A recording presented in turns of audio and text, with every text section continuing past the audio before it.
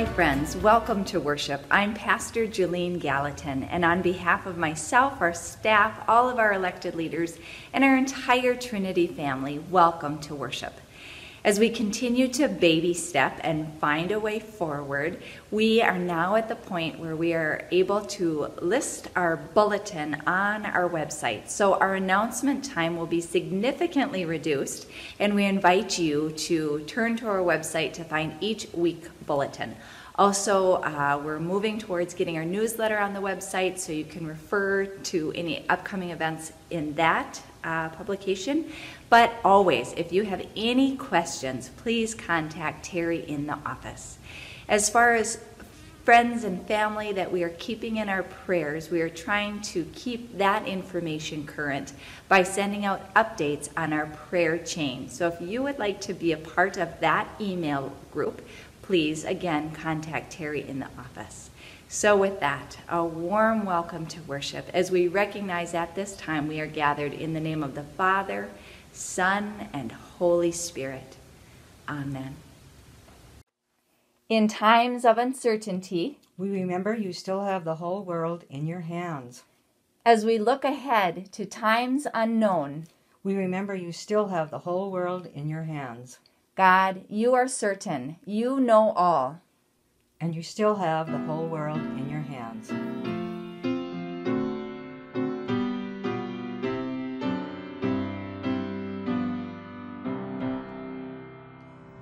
My hope is built on nothing less than Jesus' blood and righteousness. No merit of my own I claim, but wholly lean on Jesus' name. On Christ the solid rock I stand, all other ground is sinking sand. When darkness veils his lovely face, I rest on his unchanging grace.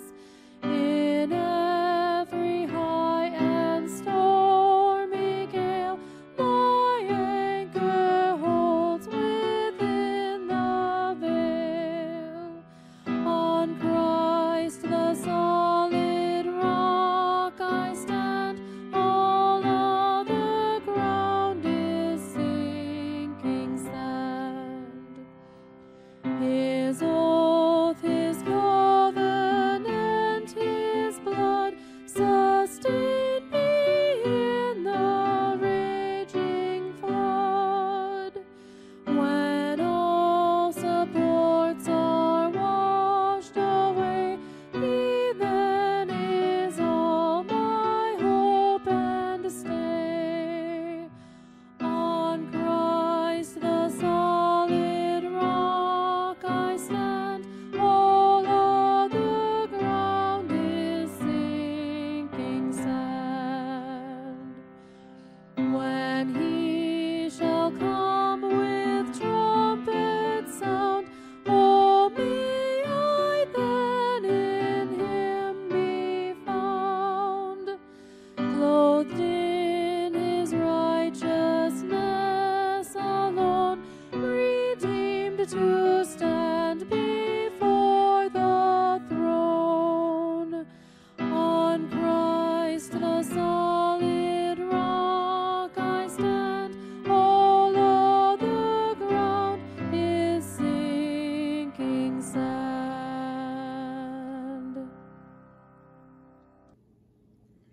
The lesson is from the 8th chapter of the book of Romans, beginning at the 18th verse.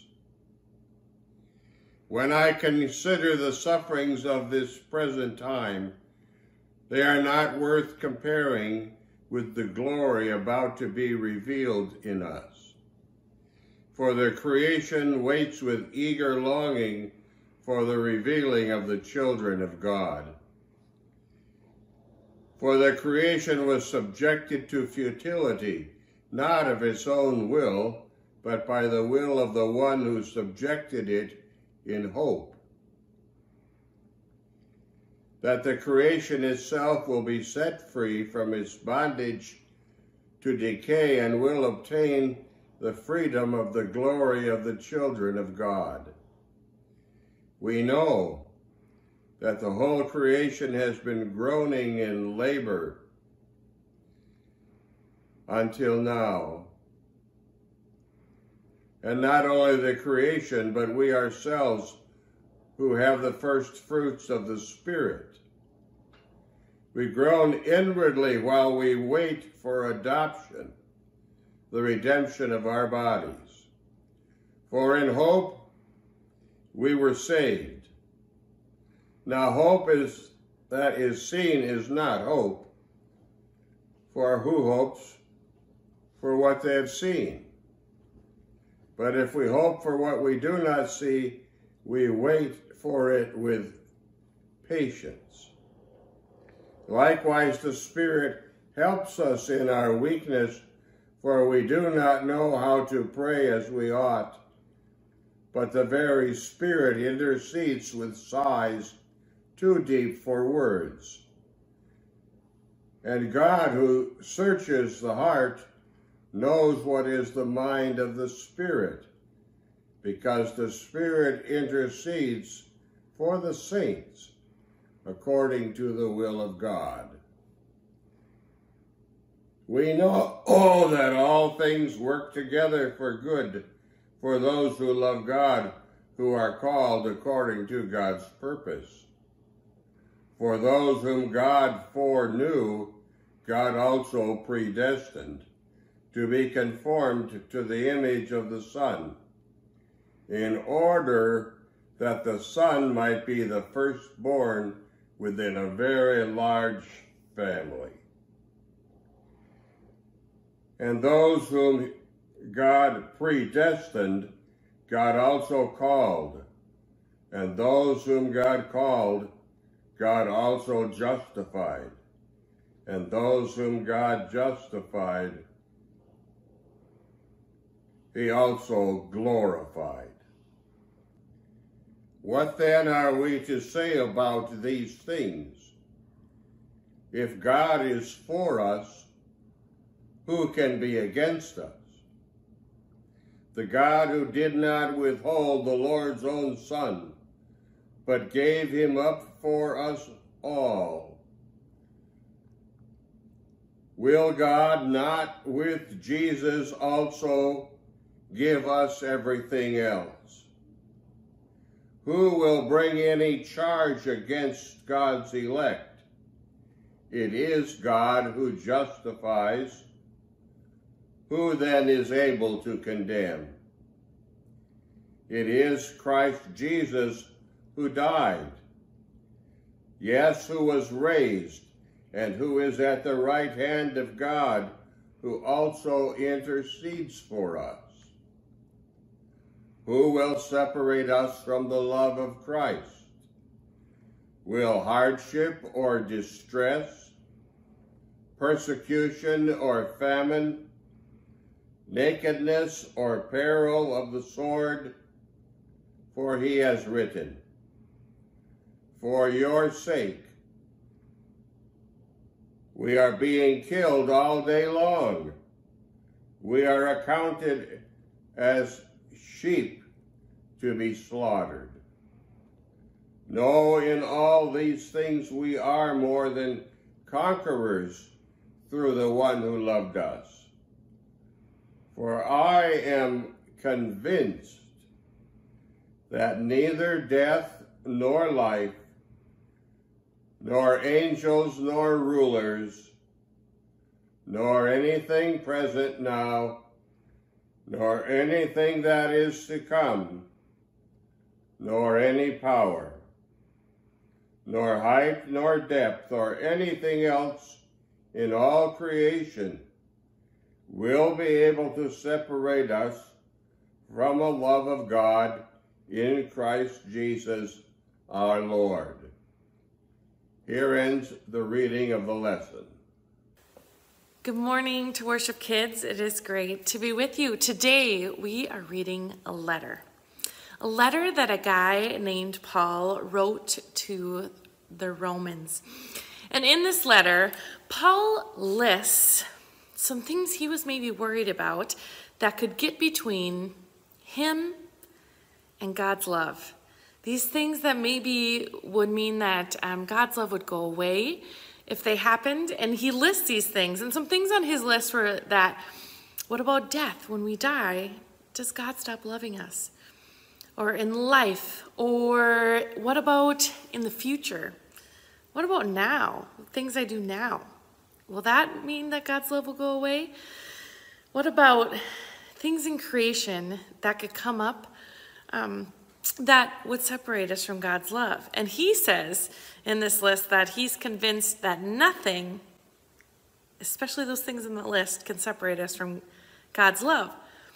But our list today might look a little different than what Paul named in his list, where he says death or life or angels or demons or present or future or powers, height, depth, anything he was worried about could separate us from God's love. But he told the Romans, guess what? That's not true. But when we think about our list, what would be things that you worry about maybe, or think about, of what if that happened?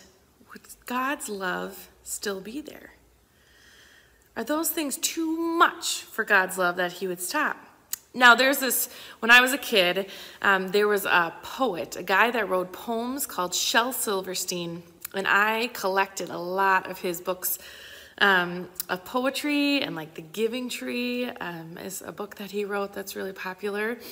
And I loved his creativity in his poems when I was a kid, and I loved to read them. And there's one poem that he wrote that's called What If? And I want to read that to you today as he lists some things of we might think, what if? I want you to think, do you ever think these things? All right, so here's a poem called What If by Shel Silverstein. Last night, while I was thinking here, some what ifs crawled inside my ear and pranced and partied all night long and sang the same old what if song. What if I'm dumb in school? What if they've closed the swimming pool? What if I get beat up? What if there's poison in my cup? What if I start to cry? What if I get sick and die? What if I flunk that test? What if green hair grows on my chest? What if nobody likes me? What if a bolt of lightning strikes me? What if I don't grow taller? What if my head starts getting smaller? What if the fish won't bite? What if the wind tears up my kite? What if they start a war? What if my parents get divorced? What if the bus is late? What if my teeth don't grow straight? What if I tear my pants? What if I never learn how to dance? Everything seems well, and then the nighttime what ifs strike again. Do you guys ever have questions like that go through your mind? Like, what if this happens? Or what if this happens at school or with my friends or with my family? Worries that you guys have? I know I do.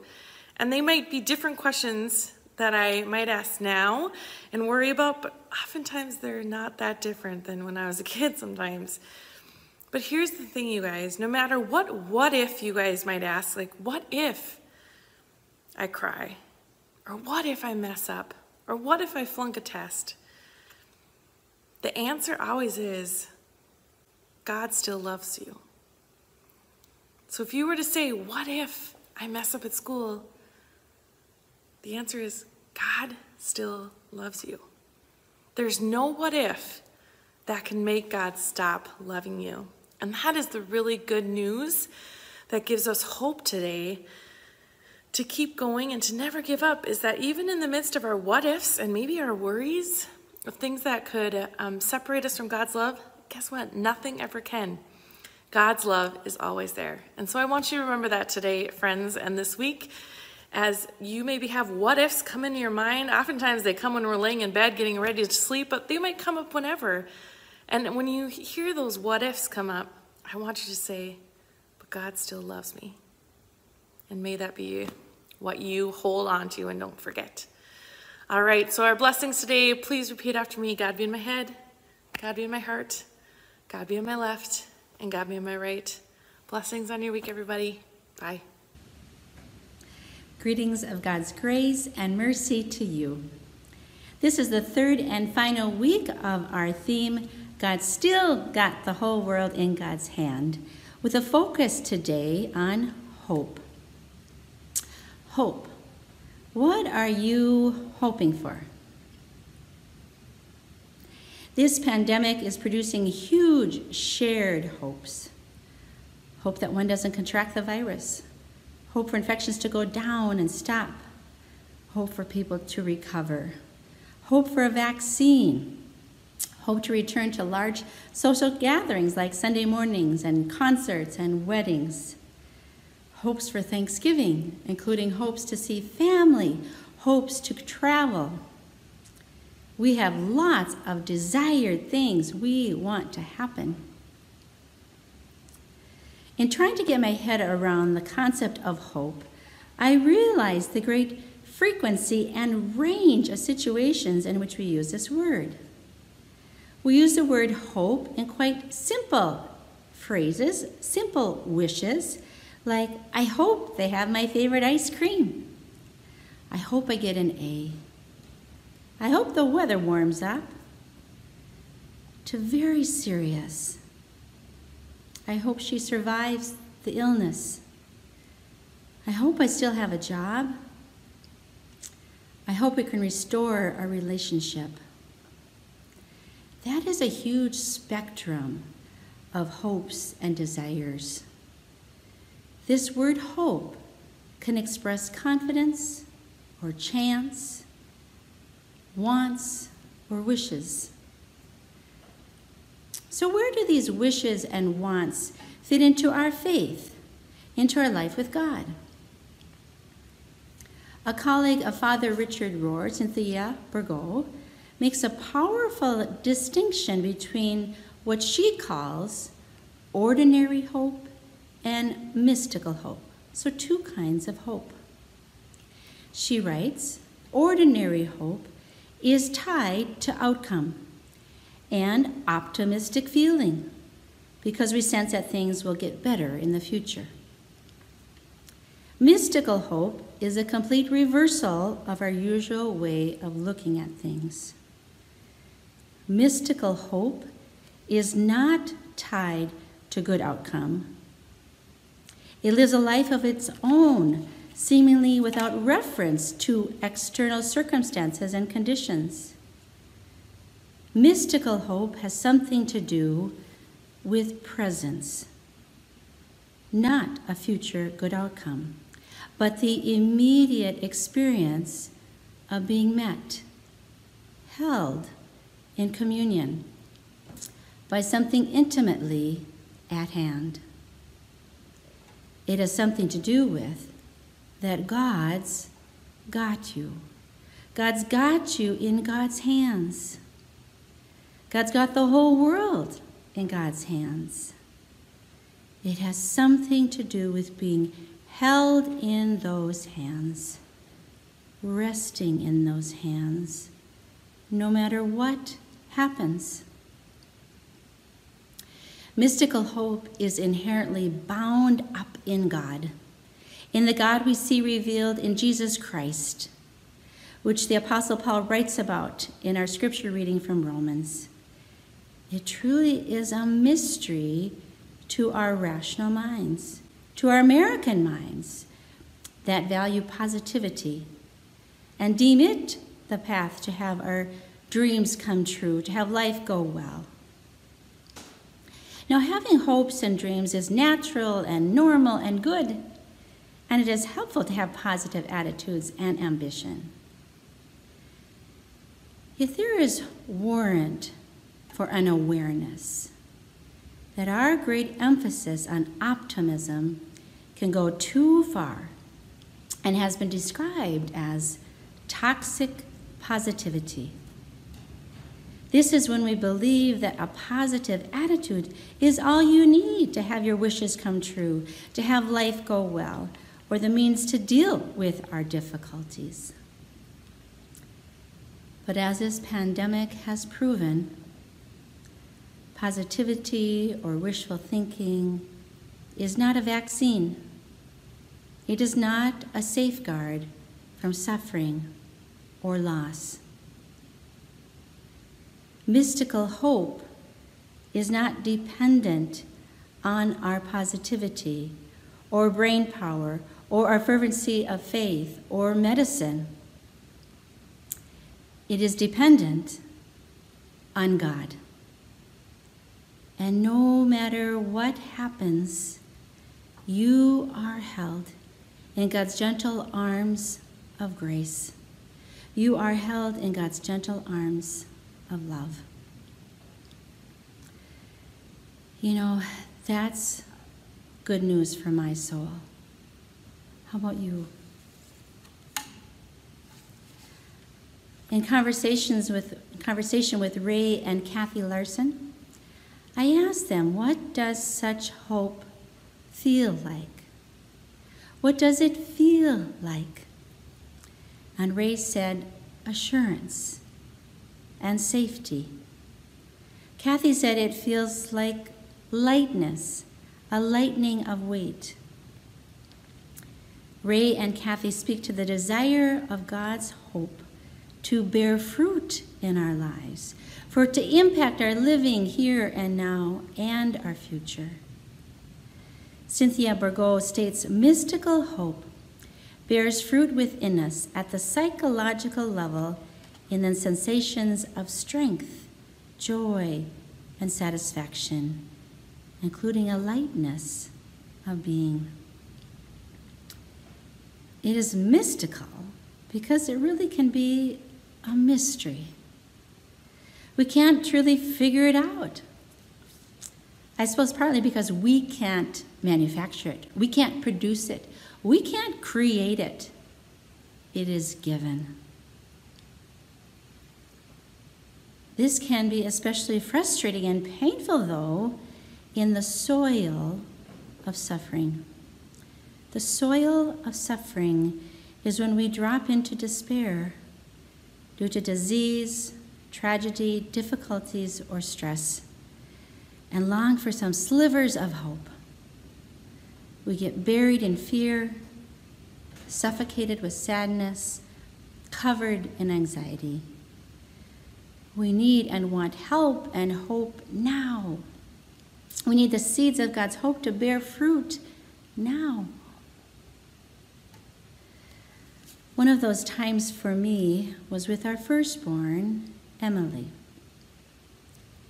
By day 2 of her life outside of the womb, we were being told that there's something going on with her liver beyond typical newborn jaundice.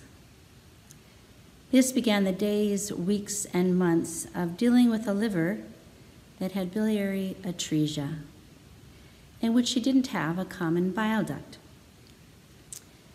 She had surgery at 6 weeks to create a common bile duct with her intestines. It was so scary to hand over our 6-pound baby to the surgeon. The surgery went well, yet the weeks and months ahead were a roller coaster. We hoped to avoid needing a liver transplant. There were many days in the hospital that next year, some very hard days. I remember being numb often, frozen with fear, on pilot mode. One particular day, I experienced opposites, in which my anger burned and my heart was held. We were at St. Paul Children's Hospital, and my parents came one Sunday after attending a Cursillo weekend, which is a spiritual retreat program. People had created a poster card for us, a big card to show their care, and they brought this. But one comment in particular did the opposite. It said, praying for God's perfect plan for your little girl. Now I know our theologies differ and vary. Mine did not and does not entail that God's perfect plan for a baby girl might be to suffer and possibly die, because that was what we were dealing with. If that's the plan, I have no desire to be in relationship with that God. I hold that life has mysteries and unknowns. And I observe that life on this earth can be incredibly hard, terrible. But I don't think tragedy is orchestrated by God, as if God has a particular plan, as if everything happens for a God-arranged reason. Nope. That God can go away. This God's perfect plan comment did not bring me hope. It did not feel like hope. Not at all. The opposite. I told my mom how angry and unhelpful that statement was for me. I said, I can't even pray right now. And if I could, it certainly would not be that. She nodded and gave me a hug, wrapping her arms and hands around me. After a while, she said, at such times when we can't pray, others pray for us. This brought me comfort. This told me it's okay to not have faith right now. It's okay to not be okay with life, to be honest. This brought me a sense of resting in the hands of others and of God. This felt like hope.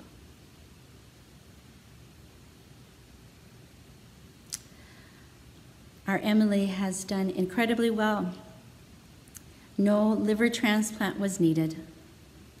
She is now 27 and has had no signs or symptoms of the disease for over 20 years.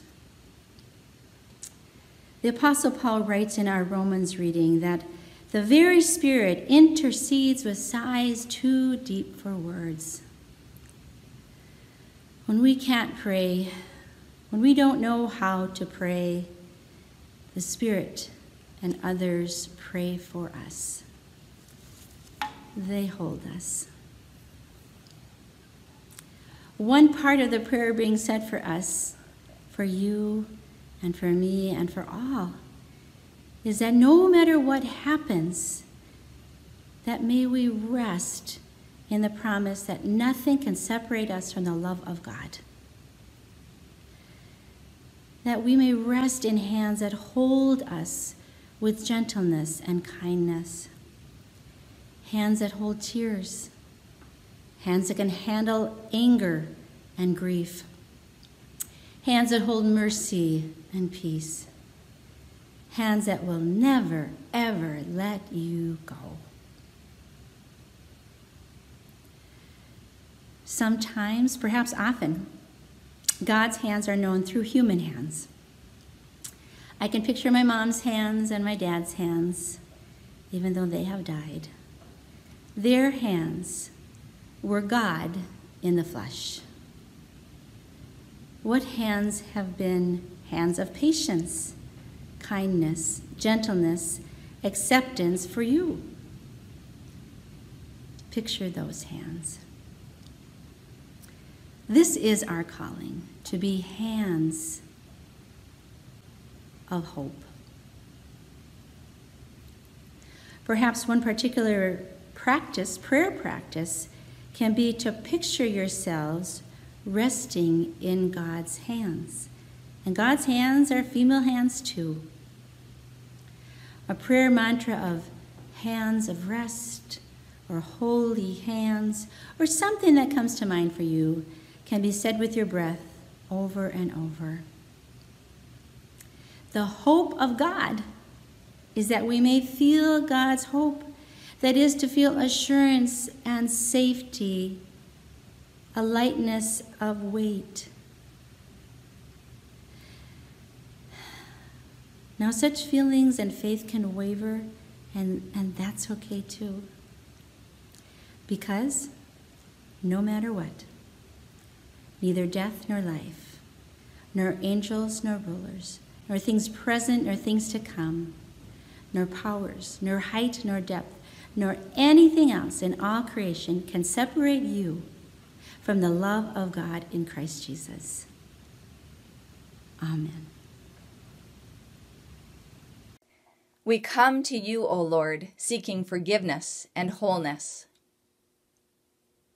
When we feel betrayed and want to lash out, or when we cause others to lose trust in us and we want to hide from the consequences of our actions.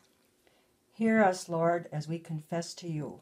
When we are afraid and want to insulate ourselves, or when insecurity races through us and we try to build up in order to protect ourselves. Hear us, Lord, as we confess to you. When we think we can do life on our own and neglect you, or when we lose sight of our neighbor's needs. Hear us, Lord, as we confess to you. God, bring restoration, peace, compassion, and forgiveness. We pray this in Jesus' name. Amen. Holy Communion is one of our two sacraments. It is the meal where we are unified together as the people of God. It is the gift that we celebrate of Jesus' death and resurrection, where he conquered sin and death. And through his own crucifixion, he offered a way of forgiveness and abundant and eternal life for all who believe in him. Usually we practice the sacrament when we come together in worship, but we realize that now as this pandemic continues to move forward, we're not able to gather like we used to. We are lifting up a resource that has been available since April. It is a resource of an in-home communion practice. It's guided through a booklet. This booklet has been available on Trinity's website for the last several months. Again, we lift it up as a resource for something that you might like to consider at this time. As Lutherans, the pastors preside over the sacrament, and when we come together again, we will adopt this best practice again, but recognizing that this continues to be a time of unusual circumstances, we do again want to lift up this option. If you would like a copy of this in-home communion booklet or know somebody who would you please contact us, because we want to make it available to all people. As we're moving into the season of Advent, we will be celebrating the sacrament each week. So if that is something that you would like to partake in, we invite you to gather the elements before you begin your time of worship. For questions about the elements, again, refer to the booklet or give us a call. Friends, we know that we will be together again soon, and in the meantime, we recognize the gift of God and his love for us. And so we will get through this one day at a time. See you soon, friends.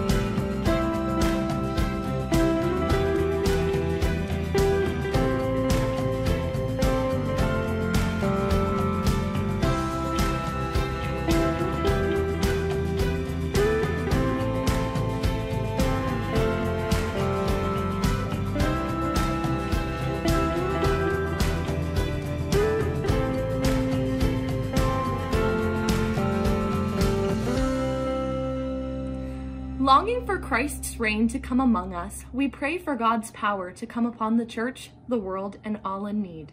Let us pray. Holy God, for the church in our community and throughout the world, we pray. Help us to turn to you in prayer in this difficult time, trusting that you hear all the prayers of our hearts. God with us, hear our prayer. Holy God, for the nations we pray. Bring an end to war and terrorism. Cultivate a worldwide spirit of cooperation that will seek just international agreements and shared human rights. Rescue humankind from the worship of wealth and give a homeland to migrants. God with us, hear our prayer.